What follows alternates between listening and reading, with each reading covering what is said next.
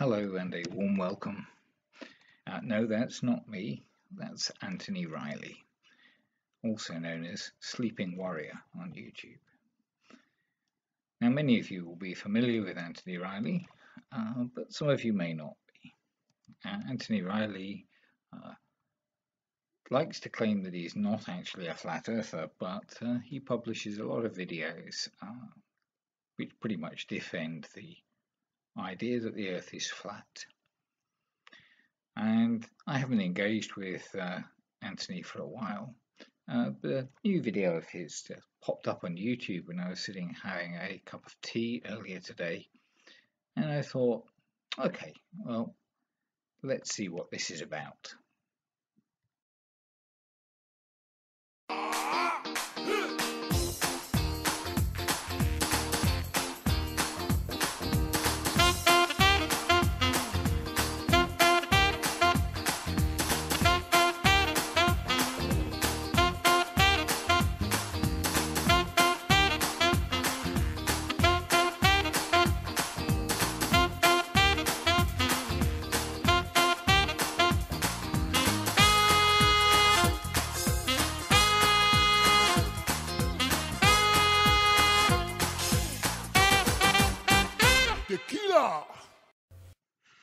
Okay, so it's clearly another relative density versus gravity video that Riley's put out. Now, I've had some run-ins with him over the years on the same sort of subject. Going back to this was the first one where I did a little demonstration for him as part of a discussion we had.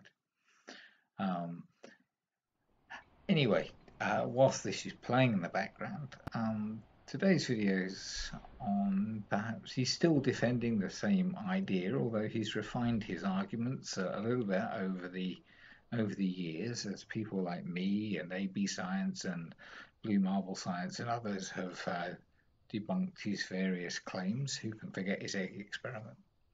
Anyway, I'll let you hear what Riley says today's video is about. This video is to demonstrate relative density disequilibrium causing acceleration, and it's a challenge to anybody on our side, on my side, that denies or rejects this, to debunk the egg test that I did recently, or accept it and let's move forward. Ah yes, who could forget Anthony's hilarious egg test?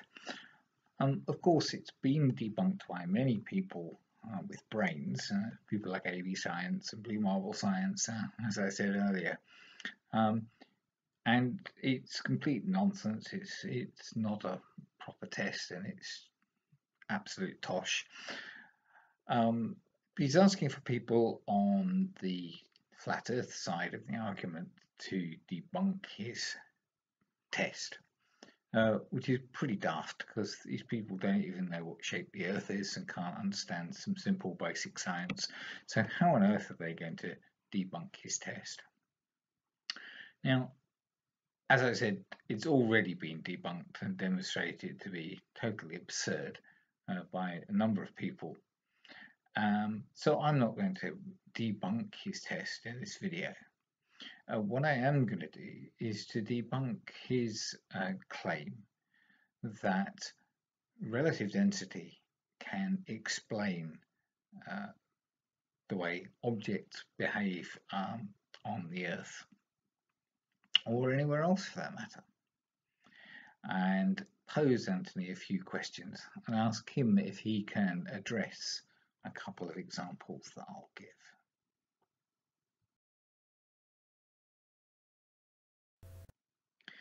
So in his video today, Anthony draws heavily on videos by Eric Dubay, in which Eric Dubay states that objects fall to Earth not due to gravity, but due to the difference in density between the object and the medium in which that object finds itself. And there are several examples through the video. Now, Anthony's overlaid here, this is a still from the video, he's overlaid some words in which he says the thing that decides which way Bob, and then brackets, the medium, Now, the Bob he's referring to here is Bob Knodel. It's another still from the video, and Bob Knodel is saying, but there is still an absolute up and an absolute down, Tony. And Riley's response is to say, all directions are relative to humans, Bob. That's why my left is your right, up and down are relative to us and only us, no human, no direction. It's in the definition of relative directions. Well, I don't agree with what Riley is saying in that statement. In fact, I'm not sure I really understand what he's saying. But Bob Knodel clearly, at some point, has told Anthony that he needs an up and a down, and he can't get that from relative density alone. So what Riley is saying with the captions in this still from his video seems to be that the medium determines the direction that an object moves. And the example we've got on screen, we have a less dense medium above a more dense medium, air above water. And so the claim seems to be the direction is from less dense to more dense. That perhaps can hold when we have a different kinds of media with different densities, and it could hold even if we have the same sort of medium, a gas or a liquid, which is more dense lower down nearer to the Earth's surface and less dense higher up, which tends to be what happens with media. But the argument that he's making here for the direction kind of falls apart if you think about it. And here's a nice little example for you. So here's a little demonstration. I'm holding, or about to be holding, a small piece of wood.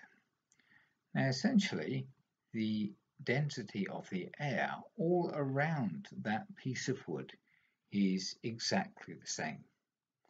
Can you predict, can Mr. Riley predict which direction this piece of wood will move when I let go of it? So if I've got Anthony's claim correct, and please correct me if I'm wrong, Anthony, the block of wood should fall towards the more dense air. However, the density of the air all around that block is identical. I defy anybody to measure a density difference in the air around a similar sized object. And I could go to a smaller object and make it even harder for you. So in this particular example, Anthony's determination of direction simply doesn't hold up. And as we allow the video to play on, you can see that the block of wood does not fall downwards on the screen because I've positioned the camera actually at an angle so that the block of wood will fall in a different direction diagonally towards the bottom right-hand corner.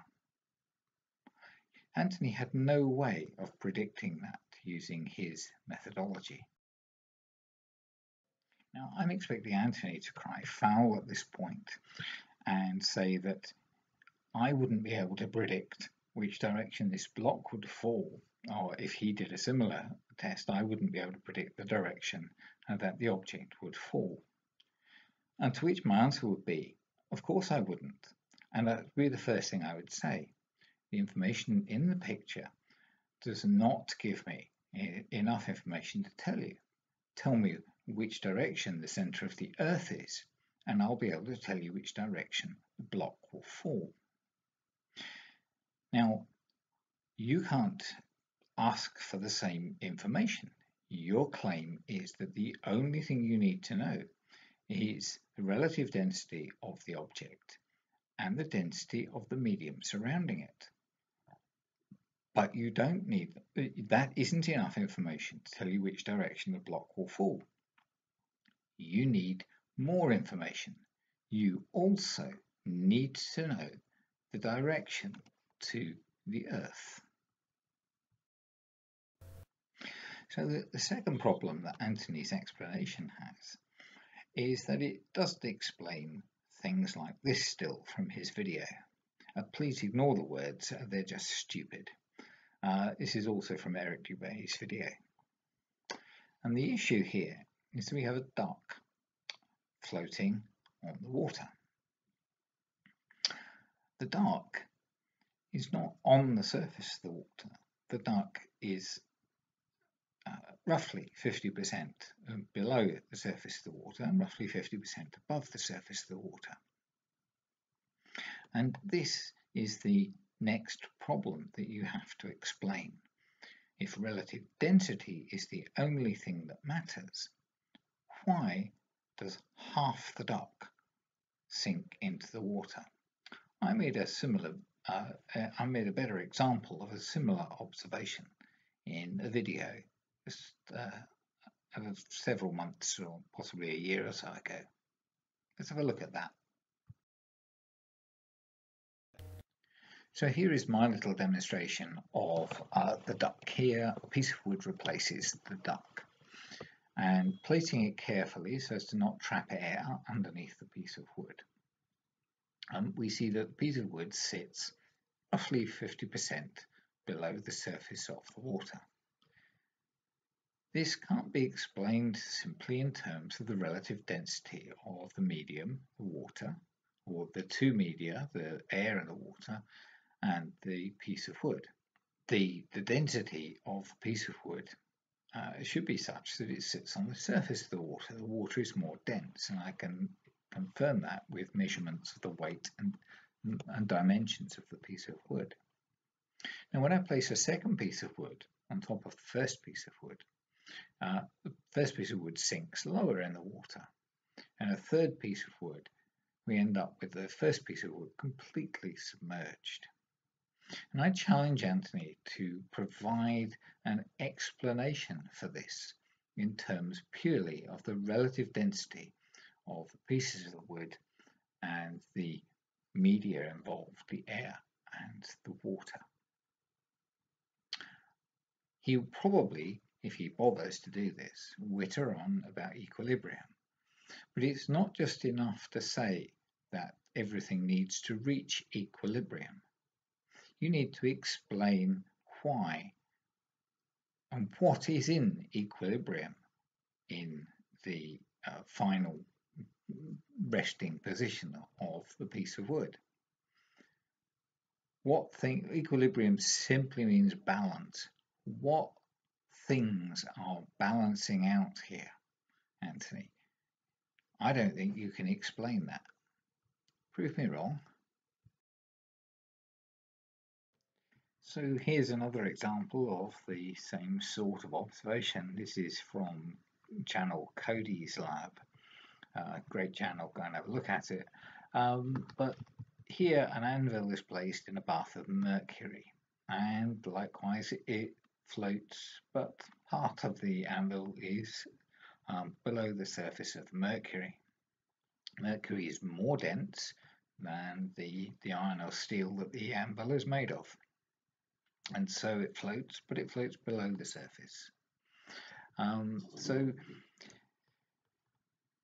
Anthony has to explain the duck, the piece of wood, the anvil, all demonstrating the same phenomenon in terms purely of relative density. If he wants to invoke something else, he's free to do so, but then we have to discuss whether that makes any sense or not. He's claiming at the moment relative density is the only thing he needs.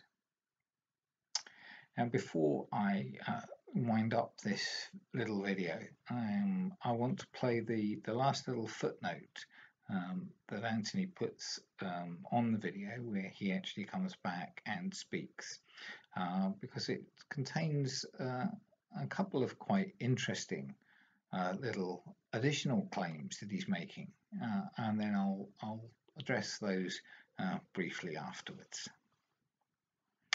So this is Anthony's footnote to his video. And just by way of footnote, the common retort I get from ballers is that density is a scalar, not a force. Yes, density alone is a scalar. The density of a human or a water medium is similar, but its relative density to something else is then what gives you the vector. So if you get a human and water, they're very similar in density. But if you get a human and then some other object that you don't know what its density is, you can test it and say relative to the human, it's more dense or less dense. You don't even have to calculate it. Watch for them just claiming that density being a scalar, and that's not sufficient. It's relative to another medium, and that relativity creates the direction and the magnitude, and it's calculable, it's repeatable, observable, verifiable, and it's scientific. Science does not deal with the supernatural. Gravity, if it did exist, would be supernatural. So Anthony there says that not only does the relative density determine the direction, but it also determines the magnitude of the movement, and that it's calculable. And this is one of the other complaints that I've had about his relative density argument all along, is that no calculation of the rate of movement of objects through a medium can be determined using this argument, or this explanation, pseudo explanation. If indeed it is calculable, Anthony, then I would love for you to actually show us your calculations and the formula on which they're based, so that we can actually see whether they hold up to what we observe, and we ought to be able to make predictions and test them and so on, and actually do some real science. So that's really all I wanted to say, and I think this video has gone on quite long enough.